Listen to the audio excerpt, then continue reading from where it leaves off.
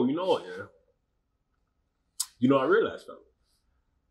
I think, yeah, one of the things that hinders us in our faith, yeah, or like one of the most stumbling blocks that I've realized that like hinders us from moving forward in our faith is the fact that I feel like a lot of people are comfortable with seeing God as God, but not Lord.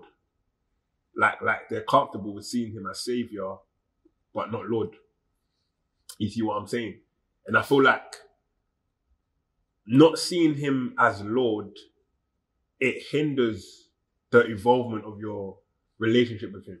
You see what I'm saying? Because most people like to see him as the person who saved them from sin, but not the person who keeps them righteous. You see what I'm trying to say? Like the person who forgave them from all of their sin, but not the one who helps them live a righteous lifestyle. So I feel like, bro, like no one's actually actively pursuing holiness, bro. No one's being intentional about building on their relationship with the Father, man. And to me, I feel like that's a big hindrance because you would never experience the fullness or the full life that he has for you. That's why, bro, in the Garden of Eden, bro, the first thing the enemy done when he approached Eve was said, did God not say? He left out the word Lord. Like that's the first time he omitted the word Lord. Because if you omit the word Lord, you omit that relationship that he has with you.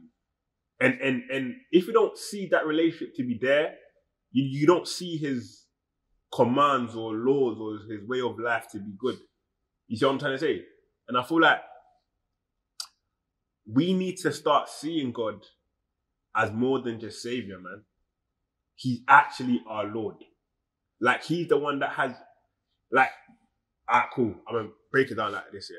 I go to my friend's house the other day, yeah. He lives in a place and his tap broke. You know what I'm saying? And this guy wasn't panicking. I was panicking. This guy wasn't panicking because, and I asked him, bro, like, your tap ain't working. Like, why are you not panicking? He told me that, bro, I'm gonna just call the landlord. I said, okay, cool, like, but be quick because I need to use the tap. But in that moment, I realized that the reason why he didn't panic over the situation was because he recognized that the landlord had ownership over the house. So if anything is broken, it's not his responsibility to fix it. It's the landlord's responsibility because he is Lord over the house. And I deeped it and I said, raw, how many of us have actually given God ownership over our lives? Like how many of us have pressed deeper than, oh God, I think oh God, I thank you for forgiving me of my sins. That's all of that is cool. Jesus' death on the cross did pay for all of your sins. But Jesus don't only cover your sin, he sets you free from sin. And I feel like nobody's actively pursuing righteousness, not as a way to make you right, but because you've been made right. So we don't obey to be made right. But we live right because, no, we don't obey to be made right.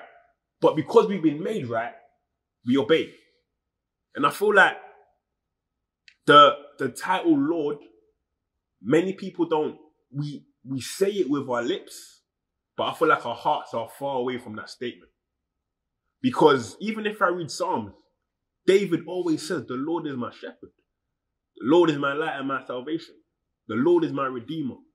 The Lord, the Lord, the Lord, the Lord, the Lord. Meaning this is the one that has ownership over my life. Like, I can't say that I love this guy, but I don't obey his commands. You see what I'm saying? And for me, this is kind of hefty for even me because there's areas in my life where I've not made God Lord. I've not made God Lord over my decisions. I've not made God Lord over my thought processes. I've not made God Lord over my desires. So when I'm angry and someone spreads a rumor about me, I would rather react and get revenge than rather recognizing that the Lord said that vengeance is of him. So I'm supposed to love those who persecute me. Like, okay, I get that. I get the Lord. But right now, I'm feeling a certain type of way. So I would rather set up a certain type of appointment to meet my needs, if you get what I'm trying to say. Rather than knowing that the Lord has said that we're supposed to keep ourselves pure until the right time. But everyone's trying to pick and choose like what they follow when it comes to God. Like, they're trying to pick the ones that are comfortable. And brother, it's either he's Lord of all or he's not Lord at all. You see what I'm saying? Like, and I feel like the moment you begin to see him as Lord, the moment you begin to see that his commands and his precepts and his way of life for us are actually good. Like he has our best interest in mind. So if a person slaps you, the Bible says turn the other cheek. That's not being literal and like saying like just be receiving slaps left, right, and center. But it's saying that what they do to you, you can't respond the same way, man. You're different. Vengeance is of me. And I don't know why I keep saying the same point, but I feel like there's a lot of people that have offense. Like, they're being offended by what someone has done, and they're planning their revenge attack. Like, I don't know what the case may be, why I feel this point so strong in my spirit, but I really feel the Lord saying that don't be offended, man. Like, even though you have every right to be, leave that to me. And then I feel like it's when you start to see him as Lord that you will trust him more, that you'll rely on him more, that you'll give your life to him, because he's a good Lord. Like he's a very good Lord. Like, God is so good. Like, imagine God being so good, yeah, that before you were even born, he had a plan for you. Like, imagine God being that good that he factored in your missteps, your mistakes, your failures, and still said, I choose that person. And the moment they give their life to me, I'm going to let them know that I have a plan for them, a plan to prosper them, a plan to give them a hope in the future. Like, you know. And I really feel like we need to go deeper in our relationship with him.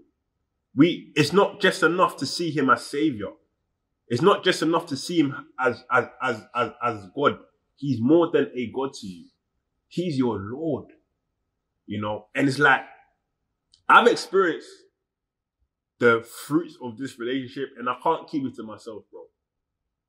You see what I'm saying? Like, I cannot keep this to myself. It's like, and the crazy thing about this is that God wants this relationship with us more than we do. Like he wants us to be planted next to him so much that we bear fruit in every season. Like, he wants us to be like a tree planted by the streams of living water, that we prosper in all our do, just as our soul prospers, that we bear fruit in every season, that all we do prospers, that no weapon formed against us prospers, that he shows us which way that we should take, if we should take left or right, that he shows us where to go, what not to do, what to say, how not to say. Like, union on a daily basis, man. This ain't only for Sundays. And I really feel like us seeing him as Lord, that's the day that it will be a game changer for all of us, is because everybody can see him as God. Everybody can see him as Savior. Many can, but only a few can see him as Lord, man. And it's that few who go deeper, and that relationship is accessible for everybody, you know. And I really feel like we need to progress intentionally in our relationship with the Father, man. And the first step is seeing him as more than just your Savior. Seeing him as your Lord. And know that he wants ownership over your life, because first of all, he made it. Like, who better to give your life to than the person who made it in the first place? Wouldn't he know what to do with it? Wouldn't he know what's best for you? Wouldn't he know what is not for you? And I think the day that I began to really see him as Lord, I realized how much of a good father he is. I realize how much of of a great friend he is. I realize how much he's a friend to my soul, man, and a surgeon from my heart, man. So it's my desire that, like, we see him more than just as a savior, but we see him as the Lord, because he desires that kind of relationship more than we ever will, you know. And like I say all the time, I don't know who this was for. Like I say a lot of things, but I don't know who this one was specifically for. But if you know it's for you, and you know that I've only been seeing him as savior, man. The Father's saying that I don't want my relationship with you to only be on Sundays, man. I want it to be throughout your week, throughout your year, throughout your life. And that only begins when you start to see me as Lord. I know that I'm a good, good Father. And I'll never leave you the wrong way. You see what I'm saying? So if there's a thought that I would love to leave you lot with, or leave myself with, or leave whoever with, is that God's more than your savior, man. He saved you, absolutely. But not only has he saved you from, he saved you for. And that's a life that involves him. And he misses you, you know. And he's waiting with open arms to welcome you home, man. And the crazy thing about this ain't even for people who are not in Christ, you know. These are for people who already know Christ. He's saying, come deeper, enter rest. My yoke is light, my burden is easy. I'm your Lord. Trust me with your life. Trust the ways that I have concerning you. Like, trust the precepts and the boundaries and the standards that's in my word for your life. They're not there to harm you. They're there to serve you. You know, and yeah, man, if he's not Lord of all, he's not Lord at all. So let's give God that intentionality, man. And let's go deeper in our relationship with him. Peace.